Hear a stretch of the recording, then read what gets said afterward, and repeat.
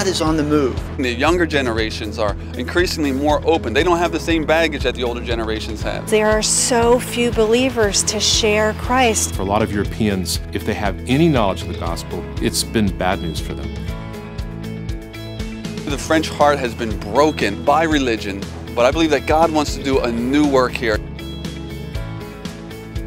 Our 50 in 5 initiative is to see 50 cities all across Europe and North Africa changed by the gospel over the next 5 years. Greater Europe Mission is a group of people committed to seeing discipleship a part of our DNA, reproducing ourselves and others so that they can share the gospel with others, start churches, and really change the spiritual landscape of their local communities, whole cities, whole nations, and the world.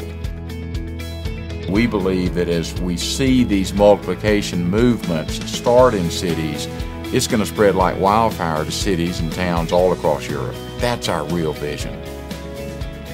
In strategic population centers around Europe, you can find people from almost every tongue, tribe, and nation.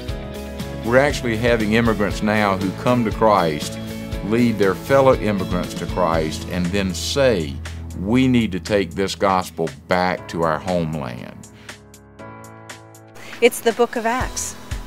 We need disciples that are disciple makers. GEM wants to focus on 50 particular cities so that we can see the concentrated fire in a city like Rome spread throughout all of Italy.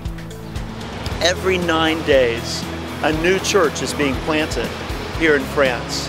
We believe we're seeing just the beginning of a revolution, that God wants to change this country around.